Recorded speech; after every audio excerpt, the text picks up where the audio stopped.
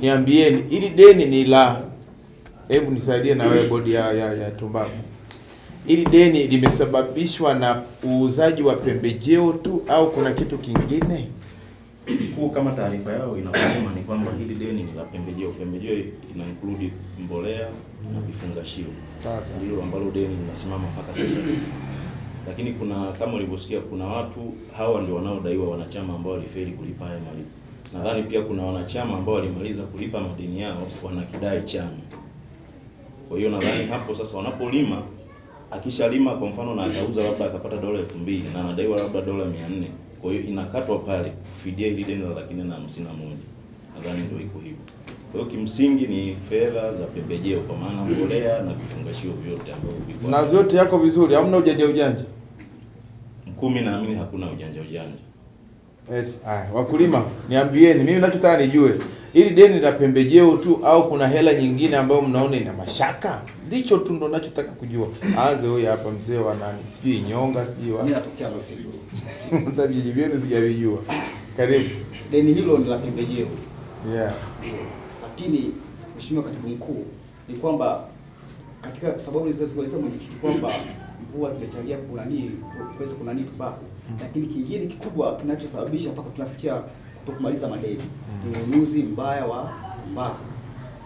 Tumbaku hasa kikuta upande wa bodi yetu tumbaku. Bei wanazotununulia unakuta sio bei ambazo zinakwenda kumwokoa mkulima.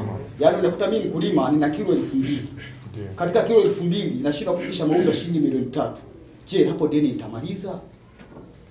Kwa hiyo upande wa bodi ya tumbaku watusaidia kwenye swala la ununuzi wa tumbaku. Kwa hiyo hata kama hapa viongozi wetu watapanga mikakati, lakini bodi ya tumbaku anaendelea kutunulia bei mbovu, hatuwezi kumaliza hili deni, kwa sababu unakuta kiongozi yani mteuzi wa bodi ya tumbaku anaonekana sokoni anakuwa ni mdogo, ila blender anakuwa ni mkubwa. Hakuna sehemu ambapo mteuzi anakwenda kununua anateua bei, blender akija anamwambia rudi shusha bei, hamwambii pandisha bei. Kwa hicho ni kitu kinasababisha sisi kutokushinda kumaliza nini madeni. Kwa hata ile mikakati yote inayopangwa kama bodi ya tumbaku haijadhibitiwa kujua ununuzi wa bei, tutaendelea kupiga mapitani.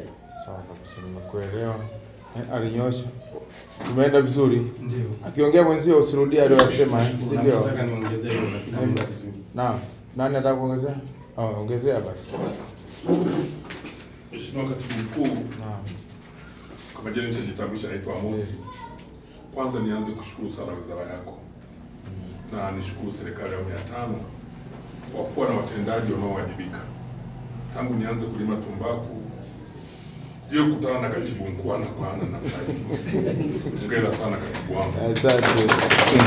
Sana kwa kiongozi mkubwa sana wa nchi. Amen. Mheshimiwa Katibu Mkuu, ukitaka kuongelea zao la tumbaku ukianza sasa hivi tunaweza tukakesha. Na katika mazao yenye matatizo ni zao la tumbaku. Ushirika wa tumbaku. Ushirika wa tumbaku, kwa mfano chama chetu, chama changu ni chama cha msingi cha ushirika cha Ukonongo, ndio chama kikubwa katika mkoa wa Katavi. Inawezekana hata Tabora hakuna chama kama hiki. Wakulima tunaolima tumbaku, tuliolima tumbaku 19-20. Tuko wakulima 1000 karibuni na kidogo. Kwenye chama chetu hatujawahi kulaza deni, ni mkosi. Kama ni kabila letu tumekutana na swila nyoka yule mweusi jana, ni mkosi mkubwa sana kwa chama chetu. Mheshimiwa Katibu Mkuu, chama chetu kimeundwa kwa utaratibu wa kukaa na vikundi, watu 15 wangapi. Mkishindwa kulipa kikundi ile pesa kwenye kundi chenu, mnapochukua pembejeo, mkishindwa kulipa deni linahamia kwenye kijiji. Kijiji kikishindwa kulipa deni lile linahamia kwenye chama kikuu. Hiki chama cha Ukonongo. Kwa mwaka huu tulikuwa na majanga makubwa. Kwanza tulichukua pembejeo nyingi sana kwenye chama chetu. Halafu na mvua ikawa nyingi kuliko. Hatujui kulaza deni tangu chama kinaanzishwa. Jambo jingine ambalo tukuombe kama Katibu Mkuu. Ni haya mambo yanakuwa ni mengi. Hizi mnapokuwa napanga hizi grade, naomba Katibu Mkuu watu wako waende wakae waaminifu. Kule wanapanga bei na majitu, pamoja na sisi huwa tupo kwa wakilishi wapo. Lakini tumbaku haiwezi kuwa na grade 18 wakati sisi tuna grade 3. kuna grade 3 kwenye tumbaku, lakini grade za kwenye karatasi zinakuja mpaka 18, na kila hiyo na bei yake. Ikakaa ipunguze hayo madaraja yakabakia wastani, na sisi tunufaike mwaka mwingine. Na pia ukae na makampuni, katibu wetu mkuu, yote vifungashio hivi tunalia mpaka saa hizi sisi tunavinunua kwenye vyama vyetu vya msingi. Vifungashio tunawapa hao, hawarudishe hela yetu ya vifungashio, ambao kama tunanunua elfu hamsini ya gunia ambao nafungia tumbaku, hairudi bosi. Hayo yote hayo ni kuzidi kutuumiza tu sisi kwenda chini. Wale chakula. Mheshimiwa Katibu Mkuu, leo hii debe la mahindi nyonga ya shilingi 6,000. Gunia la shilingi 36,000. Lakini sasa hizi ni msimu wa mvua wa kilimo unakwenda kuanza. Ukienda kwenye duka la pembejeo pale, mbegu ya mahindi yenye kilo 2 inauzwa shilingi 12,000. Ekari moja kitaalamu ili uweze kupanda mbegu ya mahindi unahitaji uwe na kilo 10 ambazo sawa shilingi 60,000. Sasa mkulima kama mimi hapa, ili niweze kulima hiyo ekari moja itakuwa niuze gunia 2 za mahindi. Ndio nikanue kilo 10. Yaani nauza kilo karibu 180 au 200 na kwenda kununua kilo 10 za nini? Za mbegu. Kwa hiyo tungeomba kwa kweli hilo upande wa mbegu na mbolea serikali iweze kutulegezea bei, kwa sababu tutashinda hata kulima tumbaku tukikosa chakula. Bei ya pembejeo mbegu ni kubwa. Ndio maana sababisha watu wanakwenda wanazalisha mazao ambao sasa hizi pale tulikuwa tunaoke taarifa habari tunakagua magari ya chakula kule Songwe. Kadhalika Katavi nadhani Mpanda hapo. Sasa hatuwezi kupeleka mazao bora kama tunapanda mbegu za kizamani. Lazima tununue mbegu bora ili tuzalishe mazao ambao ni bora, tuweze kupeleka nini kule kwenye magala nini ya pesa ya chakula. Vinginevyo chekecheo likija, mbegu zetu za kienyeji wanapima zote zinafanya nini? Zinafeli. Kwa hiyo tunaomba pembejeo kwa kweli. 12,000 kwa kilo 2 ni kubwa. Ambapo kwenye heka kilo 10 60,000 nauza magunia 2 ya mahindi, kilo karibu 200. Ndipo ninunue kilo 10 za mbegu. Katibu Mkuu, ile inaumiza. Nilikuwa la kwangu la ngeza hilo tu. Oh, hasa ni Kiingereza. Ile iko chini ya wizara yangu.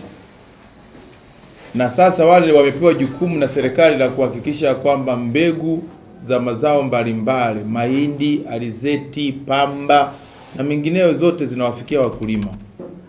Sasa juzi nilikuwa na mtendaji mkuu na nimempa maagizo kwamba hakikishe mbegu za mahindi zinafika Mpanda. Sasa nafurahi kuambia kwamba jana tarehe 20 tumeleta mbegu zipo pale Mpanda. Mbegu za mahindi kuna aina ya Stuka na Uyole. Tumeleta mahindi na nini na alizeti na ufuta. Tumeleta alizeti, ufuta na mahindi pamoja na maharage. Na maharage zaidi ya tani 5. Yes. Tani 15 kwa sababu ya mbegu zote. Mbegu zote jumla mahindi tumeleta mbegu tani 5 na jumla ya mbegu zote inakuwa tani 15. Sasa zile mbegu zimekuja pale mkoani. Bwana, hebu wasaidieni hao wananchi wapate hizo mbegu. Hizo mbegu ni nzuri na mkipanda mtaniambia majibu yake. Sawa? Bei yake sijui kama inazidi. Bei yake tuliweka kilo 2 ni shilingi 5,500. Kilo 2. Sawa? Sasa kama itakuwa imepanda. Ndio hiyo bei. Ndio hiyo bei. Kilo 2 jamani, bei ya bei za mahindi mbegu ni shilingi 5,500 kilo hizi. Kwa hiyo hilo lazima huduma huyu hapa Mkabe huyu bwana lazima waletee mbegu hapa. Halo, hakikisha mbegu zinafika hapa. Mwambie kabisa na mkurugenzi kama ni pale kwa rasi hao wananchi watajiorodhesha kupitia kwa viongozi wao, nani anataka kilo ngapi ziletwe. Zikiisha mniambie, zinakuja zingine, mbegu ninazo za kutosha. Sawa? Na ile taasisi ili ionekane nao inafanya kazi lazima ituletee mbegu. Kwa hiyo ninyi hilo ondoeni shaka, mbegu zinakuja.